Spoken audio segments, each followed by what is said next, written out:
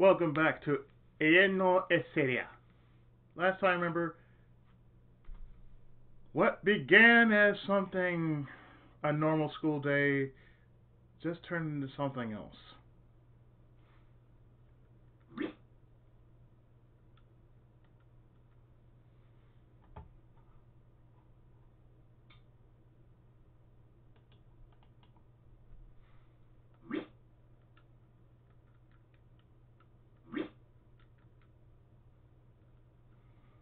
Continuation of the hospital dream. I'm dreaming. It's that dream again. I've broken down crying in that gray hospital room. It's the continuation of my usual dream. I don't want any more of the people around me to die. Please, anyone, at least Cody, at least save Cody. My prayer rings down the hallway. The lamp of the operating room in front of me is still red. I can do nothing but clench my fists and pray as hard as I can. Hard enough to perhaps even reach God.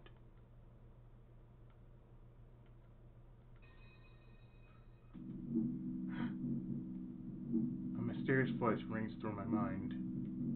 我は力。我は汝の願いを、汝の求めを叶える力を持つ者。Who are you? What are you talking about? 我と契約を結べば願いを叶えよう。My wish for Cody to live? I don't care who you are. I'll do anything if he'll save Cody and nobody else has to die. What should I do? How can I save Cody? I desperately beseech the voice in my heart. 契約は魂に刻まれる。この記憶は消える。汝の願いを叶えるか? Yes, so save Cody, I beg you! 汝の求めを叶えるならば、10日の代償を求める。願いの深さだけ、我の求めを叶えなくてはならない。Equivalence change, of course. I don't understand what he means, but if it will save Cody, then I'll do anything. I don't care what happens to me. Save Cody! If you save her, then I'll... I scream desire within my heart. 契約は結ばれた。願いを叶えよう。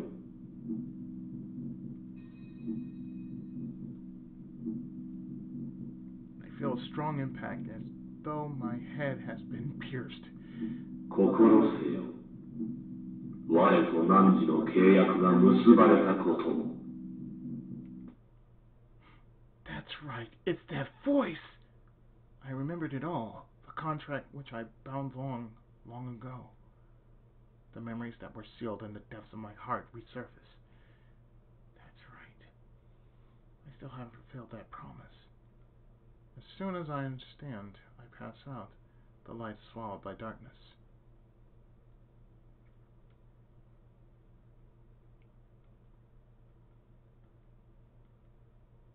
It's chilly.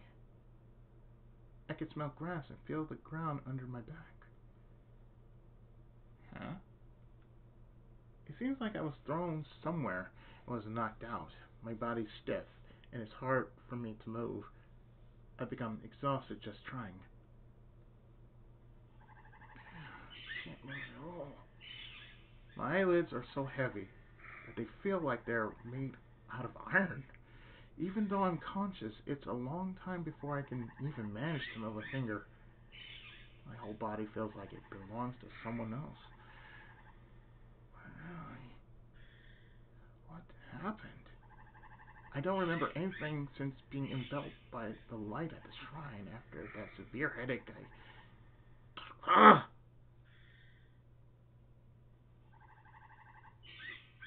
I mustered the effort to wrench my eyes open. The dark forces reflected my thinly opened eyes. Behind the shrine? I have no idea how I even got here. I have no memory of it whatsoever. A gentle warm wind is blowing. Huh. Isn't it winter right now? My senses gradually return to me. I begin to sense something wrong in the wind that's touching my skin. It's not cold. This isn't a winter wind. My right hand's gripping something, but I can't move my arm or even turn my head. I'm unable to confirm what the thing is. Oh God, my character is reliving Phantasy Star 2. What is this? I feel a mysterious sensation, like heat flowing into my body from my right hand. This hand of mine is glowing red!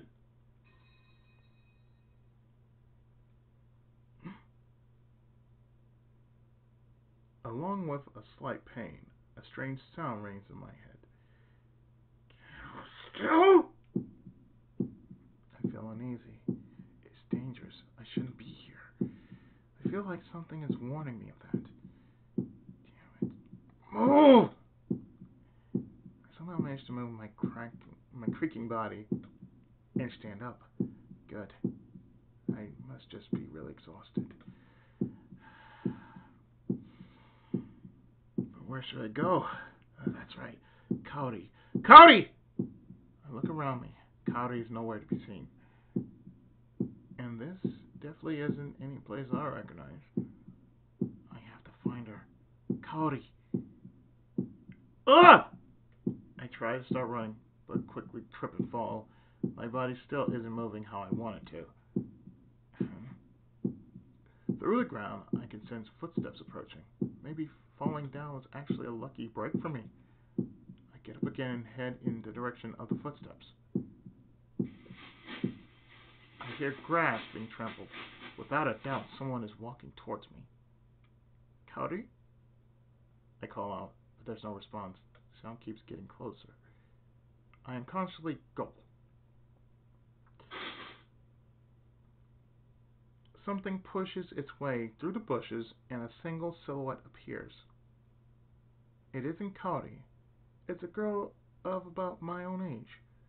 However, she looks really weird, and what on earth are those black wings on her back? Well, I should try talking to her. I approach the girl. Say, the moment I start speaking, a chill runs through my whole body. Her face is as pretty as a doll's, but her eyes have the same artificial coldness. I instantly recall TV specials about ghosts, and I shiver. This girl is really right here, but anyway, I need to ask. Huh? Her words are unfamiliar, having tried speaking to her in Japanese. I'm caught by surprise. Suddenly, a red light envelops the girl.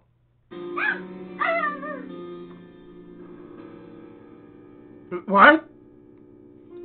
The girl seemed to be in pain. I can clearly tell from the way she's clawing at her hair that something is wrong.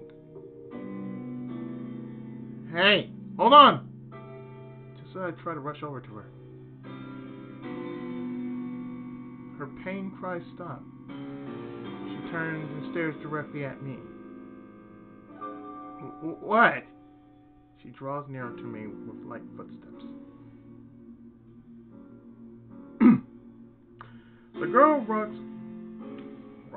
The girl walks right into me. At that moment, I notice something unbelievable. Yeah? And that's what my character looks like.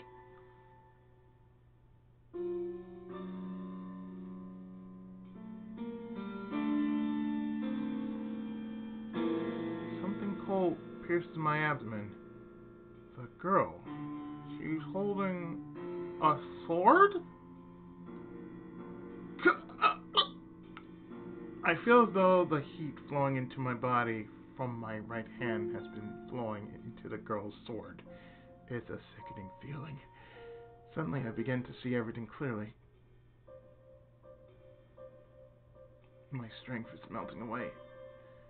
Could it be that I'm dying? It's like those random street killings you hear about on TV. I never thought something like that would happen to me. My mind is drifting far away. If I pass out here, will I die? No, Cody.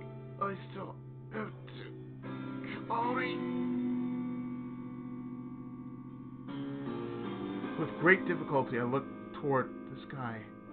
In my blurry vision, I can see the moon and something else. A bird at this time of night. Against the cold, pale moon, I can see a winged silhouette. What is it? It's too big to be a bird. Suddenly, the girl pulls her sword out of my side and leaps back. She brandishes her sword toward the sky.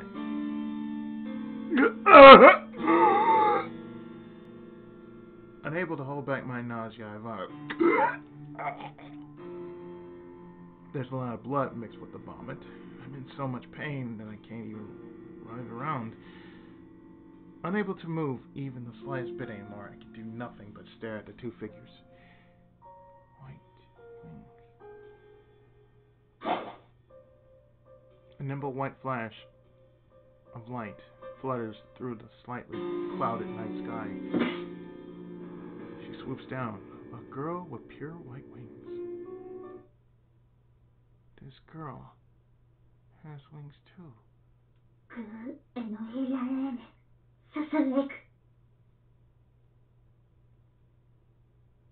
It's that unfamiliar language again.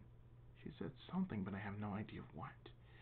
Her long azure hair sways in the wind. The moonlight makes her pale skin look even ever. Her long azure hair, even though that doesn't look like a bit of blue, sways in the wind. The moonlight makes her pale skin look ever whiter. Her hands hold a sword that looks far too big for her. Brandishing her sword should be throwing her off balance, but she holds it beautifully.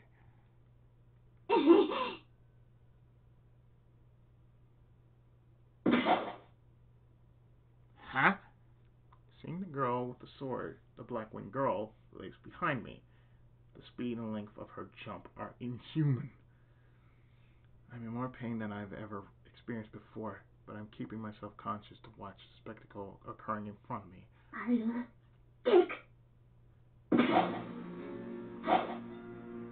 Muttering something, the girl springs forward in a cloud of dust. She's even faster than the other girl. The first time I've seen a human move faster than my eyes can follow. Oh, you're definitely not watching Dragon Ball, that's for damn sure. In an instant, the white-winged girl flies into the dark-winged girl and nonchalantly swings. You know I'm partially tired right now. In an instant, the white-winged girl flies into the dark-winged girl and nonchalantly swings her sword down. Why do I ever do these parts earlier? Beyond me. The black-winged girl just barely manages to parry the amazingly fast sword swing. The moment the black-winged girl shakes off the attack, the white-winged girl bursts into the bright light.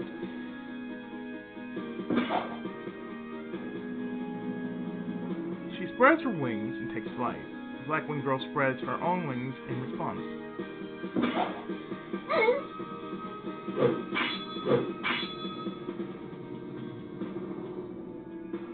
Chambara. The two girls slash at each other in midair. He's really watching a chambara happening.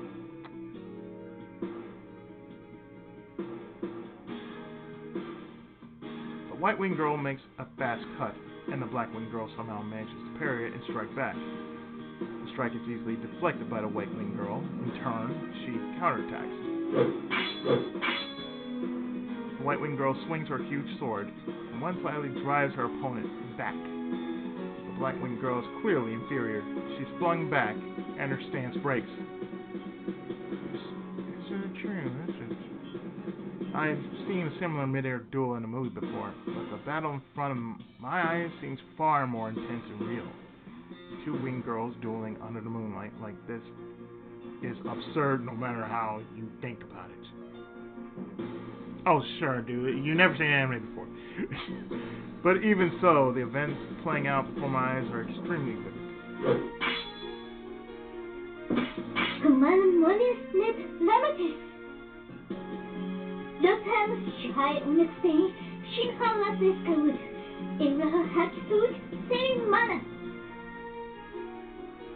That almost sounds German, doesn't it? That's why if you ever heard of the theme song of Attack on Titan, Japanese really know how to do German really good. It's like they know how to curve that voice just to make it sound authentically German almost. That's what it reminded me of. The black winged girl lands on the ground, brandishes her sword, and speaks words that sound almost like a song.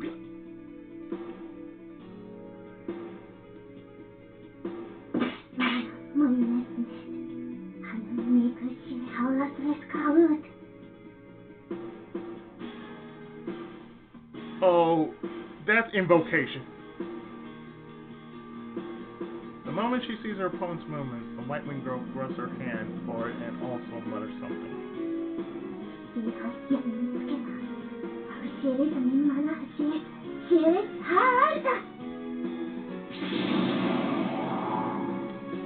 The instant she finished murmuring, the temperature of the surrounding air falls.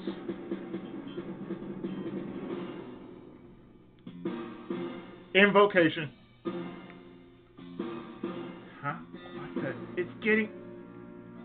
No, it's dropping too far. The chill is so strong that my head feels like it will split open. It's so intense that it feels closer to pain than cold. Amazingly, the black-winged girl instantly stops speaking as though she is frozen. She quickly recovers from her frozen state, but her stance is completely broken. Without letting that opportunity pass, the white-winged girl flies towards her. The white wings on her back glow strongly. She looks so beautiful as she swings her sword. I'm captivated by her. The black-winged girl tries to restore her stance and raise her sword, but she's too late. A white flash. The only thing that reaches my ears is the sound of something being cut.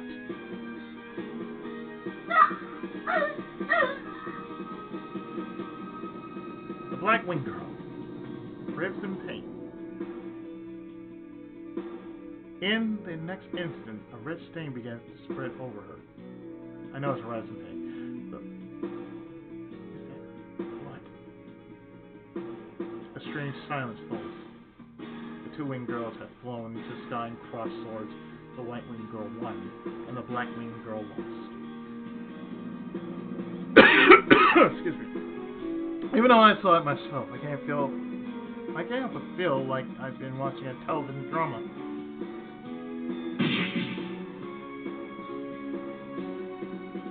The black-winged girl begins turning into golden particles that start to disperse. What? Not only is this unrealistic, it's violating the very laws of physics. It's an RPG, dude. She died? No, she was killed. The girl loses her form as she turns into golden particles. She has turned into EXP. And then the pierced girl completely disappears. Her sword, which had fallen to the ground, disappears at the same time. I don't care about that. No, I'm going to be killed too. I feel awfully calm thinking about it. Will I die from blood loss? Or will I be killed by the girl in front of me? Basically, the black-winged girl is erased by the white-winged girl. The girl in front of me may well be a murderer, and she's still holding her sword. I'm already sweating profusely from the pain, but I now break out in a different kind of cold sweat. The girl casts her gaze at me. Running away is probably impossible. Frankly, I'm at my limit just staying conscious. My focus is already blurring. It's only natural. I've lost this much blood. girl turns slowly toward me, and I see her take flight. She's definitely coming to finish me off.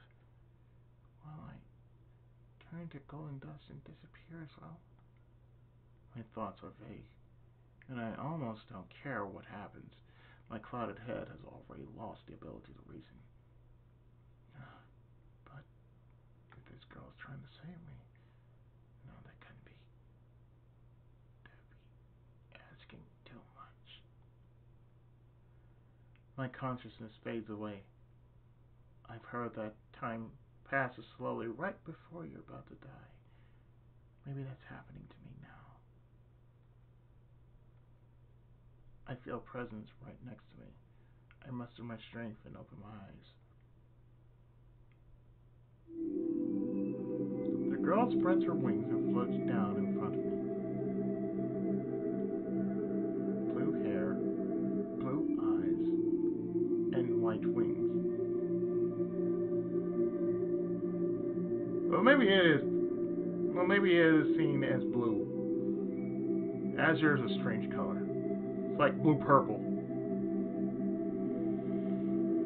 Lit by the moonlight, the girl has a strangely divine presence.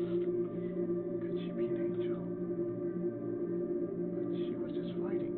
Angels don't have swords, do they? The girl in front of my eyes seems more beautiful and pure than anything of this world. She really is like an angel, or fairy. The girl wordlessly points her sword at my face. I don't really know why, but I somehow sense that she's not trying to kill me. In fact, I feel strangely secure.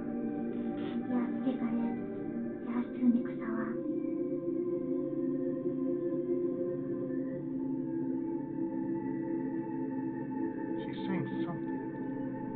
Her voice is like a song. It's beautiful and sweet. Is she really an angel? But are angels foreigners? I can't understand what she's saying.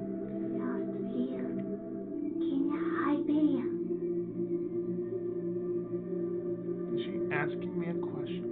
The girl continues speaking without changing her expression.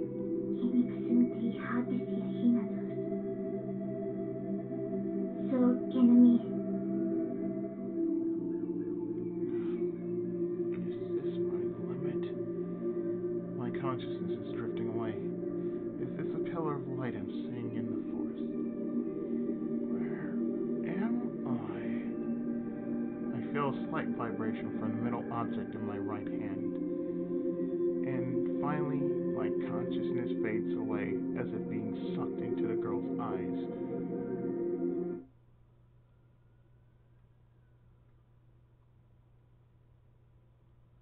To a different world, like we hadn't seen that right now. And we finally reach chapter 1. The spirits of a flute world. Place unknown. Ugh. What happened? My thoughts are muddled, and I feel strangely heavy. And I'm now realizing that my body won't listen to me at all. My body won't move. Do I need to go to work soon? My head is in such confusion that I can't think straight. Sensation gradually returns to my numb body. I must be tired. That was a really weird dream I just saw, though. I finally decide to roll over and go back to sleep. Just doing that causes a grating pain in my whole body. The bed I'm in is slightly hard. The blanket feels somewhat stiff and rough. I'll need to dry it properly next time. Suddenly a soft hand presses against my forehead. Cody, I'll get us soon. I strain my voice. My throat hurts too. Cursing to myself, I open my eyes little by little. I can't seem to focus. I blink repeatedly, and my hazy vision is gradually restored. I see the fuzzy outline of a person. A girl. Is it Cody?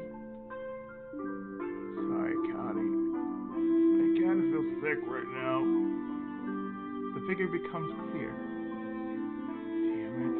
I'm making Cloudy worry again. But, huh? It's not Cloudy? No, the girl sitting next to my bed isn't Cloudy. She has brown hair and entrancing green eyes. There's a worried expression on her well-featured face. Her eyes are a rare color. Huh, I've never seen her before. Well, she's pretty. She stares at my face worriedly as my incoherent thoughts ramble on.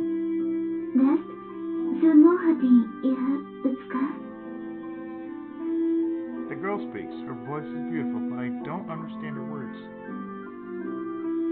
Hi. I've never met this girl before, and she's speaking a mysterious language. This is a little too much for my head to process after just waking up. Oh. The light shining in my room. The light shining into the room is so bright that I reflectively cover my eyes with my arms. I know it's a reflexively. Like I said, I'm partially tired. When I do, a towel slides off my forehead. Did this girl put it there? I'm sorry. The girl's expression shifts slightly in response to my words. Where is this? Who are you? I speak to her with pauses between my words. The girl blinks in surprise. Seems like she doesn't understand. From what I can tell, just by running my eyes around, this room doesn't seem like a hospital. This isn't my house either. So, just where am I?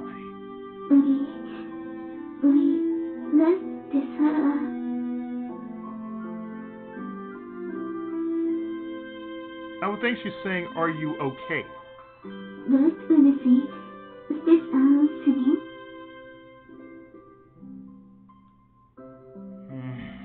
I can't understand her words at all. They're fundamentally different in vocabulary and pronunciation from the English that I learned in school. Could she be an exchange student? No, an exchange student wouldn't be surprised at someone speaking in Japanese. So, could I be the one who's in a foreign country? Even though I've never left Japan and never plan to? The growing panic in my eyes is reflected on the girl's face. She looks really troubled. She must be worried about my condition. I can somehow understand that from the atmosphere. Thank you. I think I'll be okay. My words probably won't be understood, but I smile as I speak. My cheeks feel stiff. I'm just... I am tired. I didn't mention that. I am tired. By the time I'm recording this, it's like 4:50, almost 5 o'clock.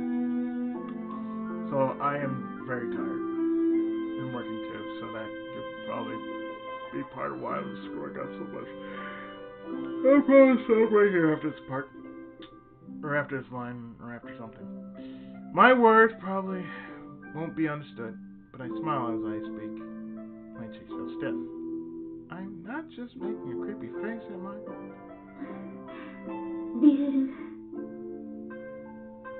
I think I managed to convey my feelings. The girl brings her hand to her chest and sighs, as though relieved. Although I'm only guessing from her appearance, I at least feel safer now. I am actually tired. I at least feel safer now. I am still really disoriented and very tired.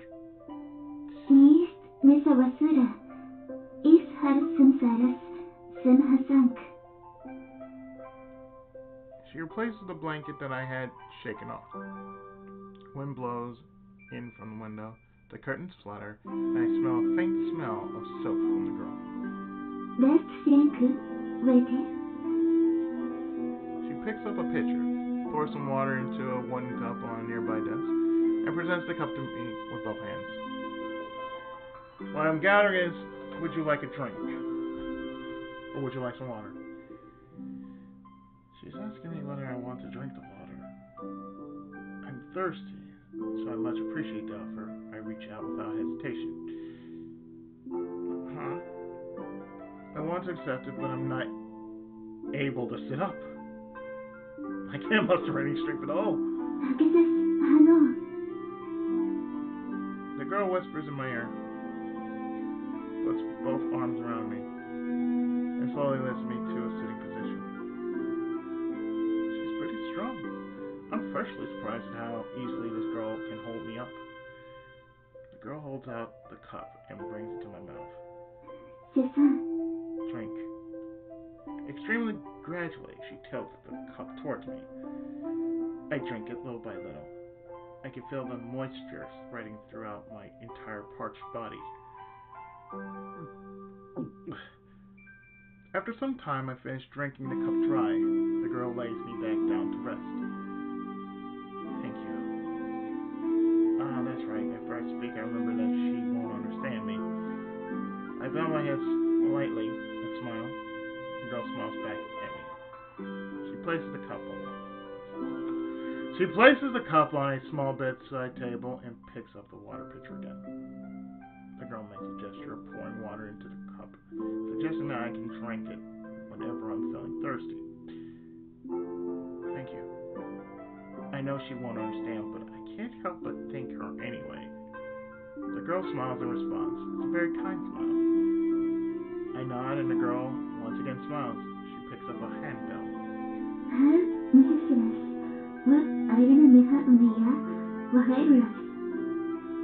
She's probably saying is, if you need anything, just ring this bell.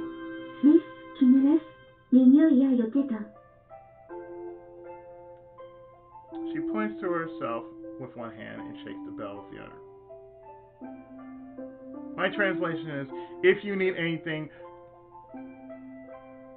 from me, ring this bell, I'll come to you. Herself and the bell. It seems I'm supposed to color with it. I nod several times. The girl smiles and starts to get up, but then she stops. She leans towards me and mutters something.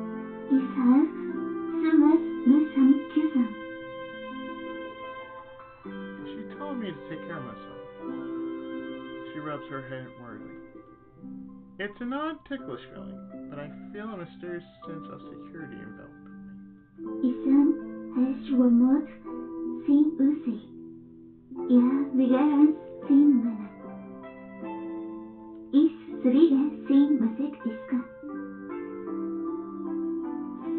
She whispers something and stands up.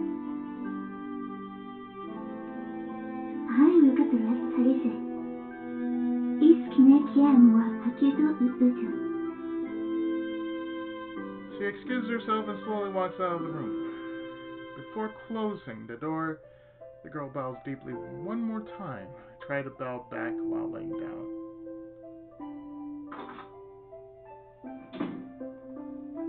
The girl leaves the room, still smiling.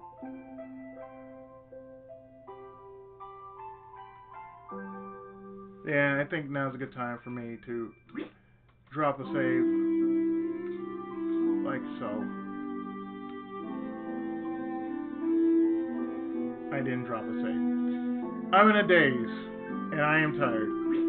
So I'm actually going to drop this save, like so.